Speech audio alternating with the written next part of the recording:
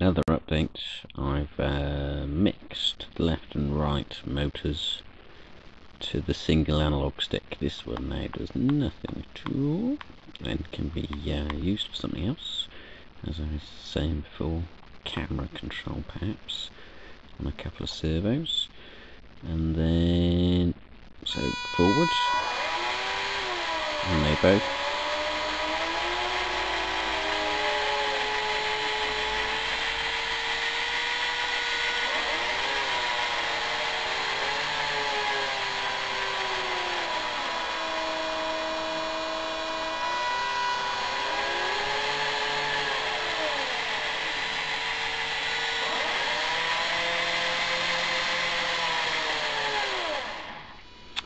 So it's basically a proportional brake.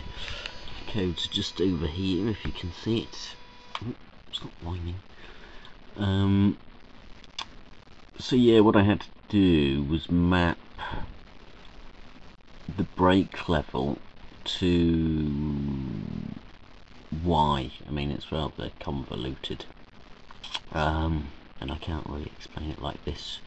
Basically, X input goes from 0 to 510, 255 being 0, and then I mapped the braking on one side from 0 to 255,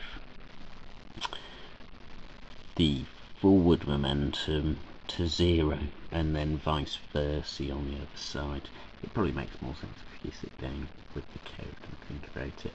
It took me a day to figure out because I'm thick, but it seems to work.